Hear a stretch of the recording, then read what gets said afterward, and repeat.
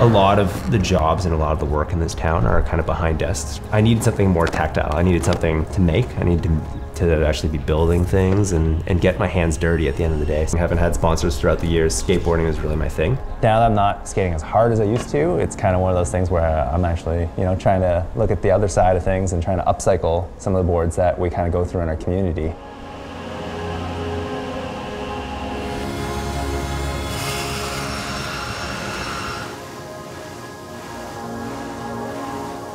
Now more than ever, I'm always just kind of tinkering with making different things, but paddles have kind of been the sticking product for sure and the bestseller. Going from, wanting to get my hands dirty to full on, now this is like my 40th, 50th paddle I'm selling, it's quite incredible and it's awesome.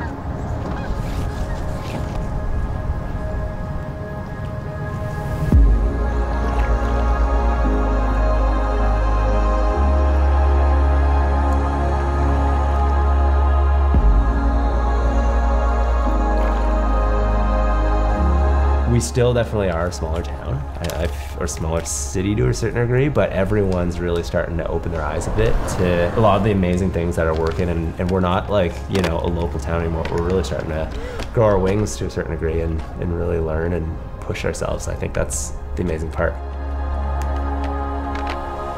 I'm Andrew Szeto, and we're at the Ottawa City Woodshop. I make things out of recycled skateboards.